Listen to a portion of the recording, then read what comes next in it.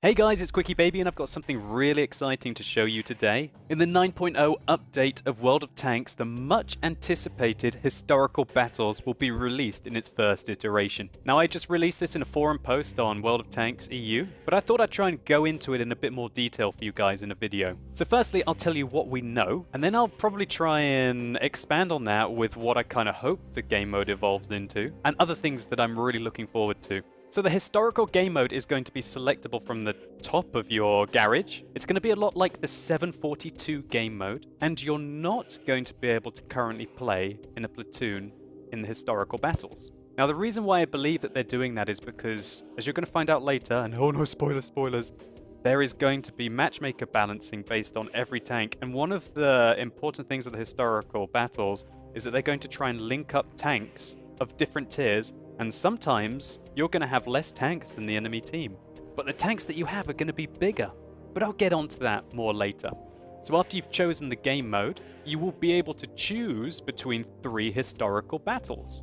So this suggests that the battle that you get to choose is not random. So you're going to be able to either choose Lake Balaton, the Battle of Kursk, or the Ardennes Offensive. Now 2 of these maps are Erlenberg, so wow, you better like Erlenberg, and one of them is Prokhorovka. Obviously Germany is involved in each of the battles, 2 of them against the Soviets, and 1 of them against the Americans.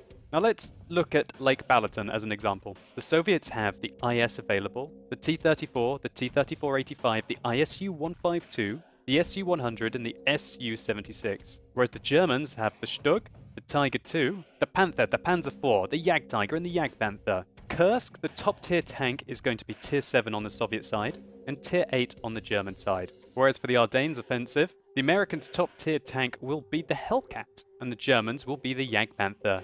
Oh, wait a minute, they're going to have the Tiger II. Wow, Tiger II versus tier 6 tanks, that's going to be very interesting. So I'm going to touch more on this in a second, so don't panic, I'm not leaving it there. I'd just like to highlight that you will clearly be able to see which tanks in your garage are available for the historical battle, as the ones that aren't are grayed out, and the ones that are available will be lit up. Also, if you want to learn more about the battle itself, you can find that in a historical reference section. And I think that's a great thing. It's linking World of Tanks more into history. If you watched my Tiger Rant video, you'll have heard that my interest in World of II, specifically armor from World of II, because I didn't love World of War II, because obviously it's like a terrible part of our history, but from an interest point of view, I think it's a fascinating part of our history. And so I think the fact that they're linking it in directly to historical battles will add just an extra degree of tangibility and hopefully like a tiny bit of roleplay into it, but not kind of like scary roleplay, like waving guns at each other or whatever. You know, just a bit of light-hearted roleplay, which just makes the game all that little bit more exciting. So interestingly, there are going to be 3 different game modes for each of the historical battles: Standard Battle, Assault, and Encounter. I'm not sure if these are going to be able to be turned off. Just like, for example, you can't turn off Assault in tank companies, you're probably not going to be able to turn off Assault in historical battles, but again, that's just my feeling in it, that's not confirmed. Now, you're going to be able to use your regular tank crews in the historical battles,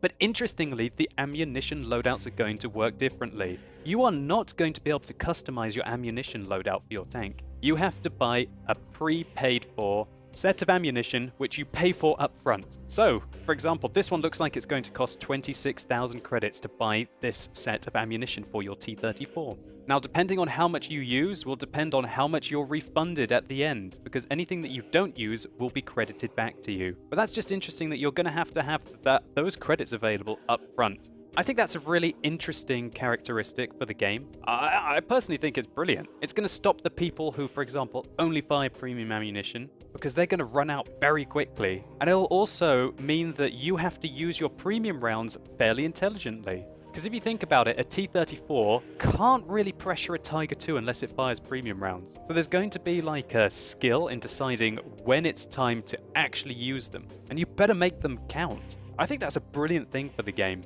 As far as I'm aware, APCR rounds were available in World War II.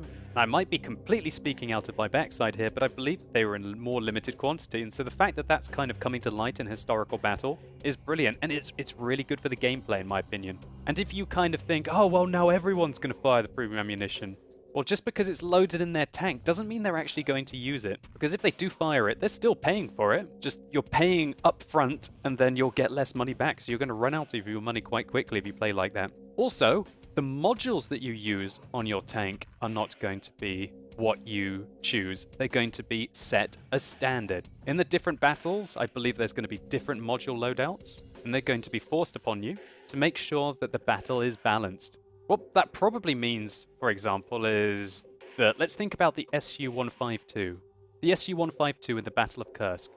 Maybe they're going to force the SU-152 to use the stock gun and give it very limited amounts of premium ammunition, and so then it'll literally have to do its damage with HE, or fire at very lightly armored targets with its AP rounds. Or they might just go and give it the 122mm. There's so much customization that Wargaming are going to have to do, and I do trust them with balancing it. It's going to be very interesting to see how that all works out. But don't worry if you don't have modules unlocked for the certain tanks, because they will temporarily be installed on the vehicle for free, and then they'll be taken away at the end of the battle. So for example, say you've got a stock Tiger, and the battle that you're going into, you have the upgraded Tiger with the best gun and the best turret. Well, you can use that in that battle. So it just dawned on me that these historical battles might actually be an opportunity for you to play stock tanks fully equipped and be able to research the experience to be able to unlock them. So you might actually see that this game mode takes a lot of the stock players out of the random queue. And that'll be very interesting as well. So after you've got your set ammunition type and your set tank loadout, you're ready to go. And then what else is interesting is that the matchmaker weighting is going to be individually balanced for each tank available. And that's just fantastic. No longer will, for example, a T-29 be hammed in at the same weighting as a Tiger, or a T-49 will be given the same weighting as an M4. Depending on their loadouts, I guess, and the battle type, they're going to be given different weightings. And then that will allow Wargaming to customize specifically for the historical battles.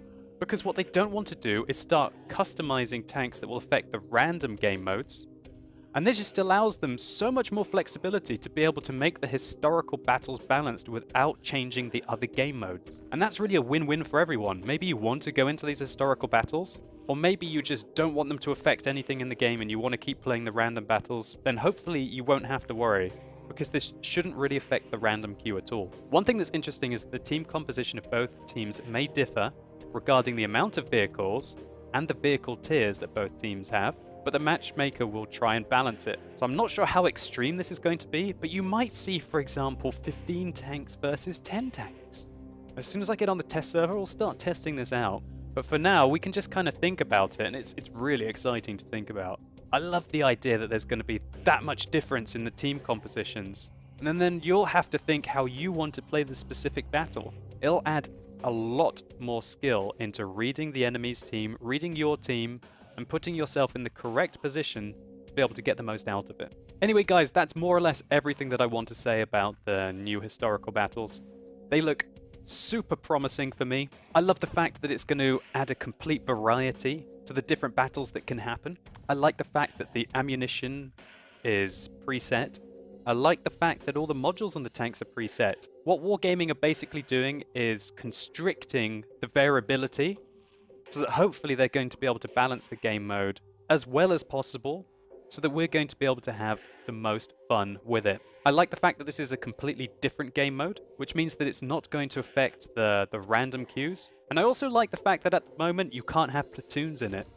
So you can't have people who are going to go in and dominate. Obviously I'm just theorizing here, but there's very interesting opportunities for people with stock tanks who want to grind them with better modules. And I guess it's just the main thing for me is that it's going to probably add a whole nother level of variety into the game. And fair enough, they're only starting with 3 historical battles, but I'm pretty sure they'll expand upon this, and it's definitely going to be a hell of a lot of fun. Anyway guys, I hope you've enjoyed this preview. If you have, please consider rating it down below, and let me know what you think about the historical battles in the comments below. Anyway, thank you so much for watching. You've been epic, and hopefully I'll see you soon.